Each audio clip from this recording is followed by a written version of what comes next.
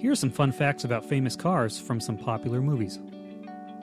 Living life 1/4 mile at a time. First, we have the 1970 Dodge Charger.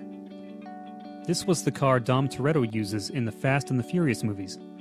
When they started the work on the first film, they realized these cars had become rare. When the studio was able to find some, they usually required a lot of work. They had a total of 6 Chargers for the first film, one of which was constructed with a blown 528 cubic inch Hemi V8. 3 others used LS3 GM crate engines, and one was only used for close-ups with green screens. According to Dom, the car holds an impressive 900 horsepower, has rear-wheel drive, and can go 1/4 mile in 9 seconds flat. In order to pull off the wheelie scene in the first film's climax, they had to use a hydraulic ram. Life moves pretty fast. If you don't stop and look around once in a while, you could miss it.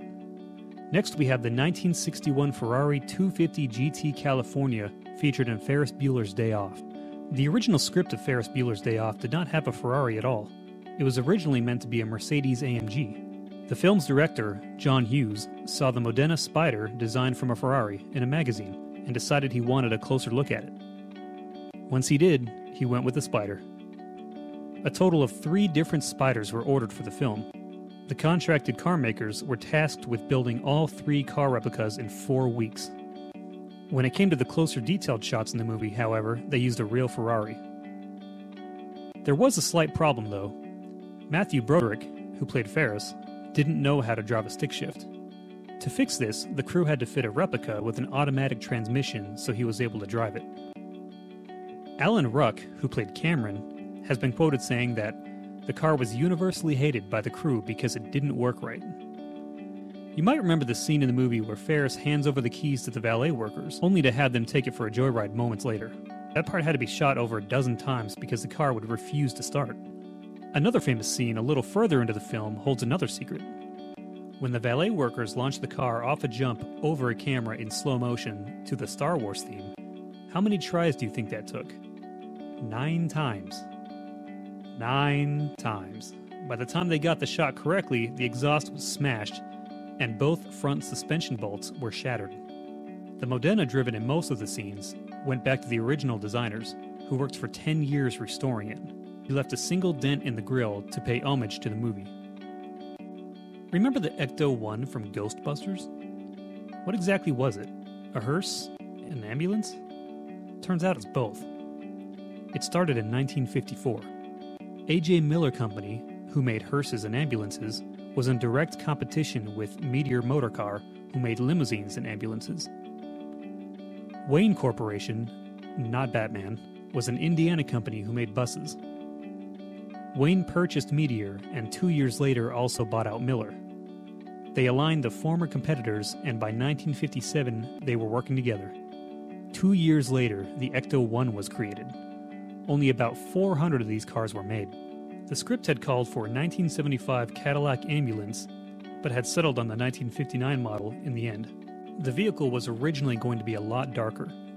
Dan Aykroyd described the Ecto-1 as black with purple and white strobe lights, giving it an ethereal purple glow. Originally, it was going to be given the power to dematerialize as well as travel to other dimensions. A cinematographer pointed out that most of the shots were at night, so they decided against the dark paint. The Ecto-1, Gigameter, Ghost Trap, Particle Thrower, Proton Pack, and Slime Blower were all designed by Stephen Dane, all within 2 weeks of the start of shooting. Stephen's name was misspelled in the end credits and was only labeled as a hardware consultant. 2 Miller Meteors were bought for use in Ghostbusters. One was used for most of what you see in the film. The second was used for early pre-modification scenes. There were some issues with the Ecto-1. For promotion purposes, after the movie was released, one of the Ghostbusters drove the vehicle in costume around New York. It caused several accidents as people were watching the car more than the road. While shooting Ghostbusters 2, the Ecto-1 actually broke down while filming on the Brooklyn Bridge. The smoke and noise you hear in the movie were actually real. The car was not doing great. The breakdown on the bridge caused such a big traffic jam that the NYPD fined the production. Next up, we have the 1981 DeLorean DMC-12 from Back to the Future. The first DeLorean was constructed back in January 1981. Roughly 9,000 were made before they stopped all production in 1983, only 2 years later. There was a Christmas promotion held in 1980 for American Express Gold Card members, where they supposedly built 100 DeLoreans and painted them gold. They cost $85,000 each. Ultimately, they only sold 4. Luckily for them, they hadn't even built the 100 they promised for the promotion. The official 0 to 60 mile per hour time for the DMC-12 was 8.8 seconds. The 12 in the name originally came from the fact that it was priced at $12,000, but by the time it came to market, it had doubled in price. The idea for the look of Doc Brown's time machine was that he built it with scrap parts in his garage. They didn't want it to look too perfect, it had to look like it might blow up.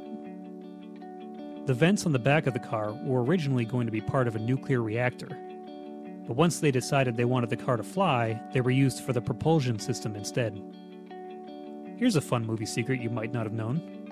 Remember how the car is smoking after it gets to the Twin Pines Mall at the start of the movie? They actually poured liquid nitrogen on the car to make that effect. Last, we have the 1964 Aston Martin DB5 from Goldfinger. The DB series was named in honor of Sir David Brown, who owned Aston Martin for 25 years. The DB5 released in 1964 as a luxury car with standard equipment including 2 doors, twin fuel tanks, an oil cooler, electric windows, leather trim interior, wool carpets, and even a fire extinguisher. 1,059 of the DB5s were produced during the 2 years it was manufactured. The 1964 Aston Martin DB5 is considered to be the most recognizable James Bond car after it appeared in the film Goldfinger. As a movie promotion event, 2 DB5s were even proclaimed the most famous car in the world and shown at the 1964 New York World's Fair. After the success of Goldfinger, the DB5 was considered to be the primary James Bond vehicle for the franchise. Various models have been featured in 7 of the films, including 2 of the latest, Skyfall and Spectre.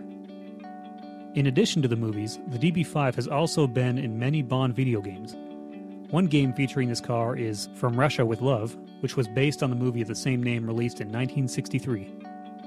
I hope you enjoyed a behind-the-scenes look at some of the most famous cars in movies.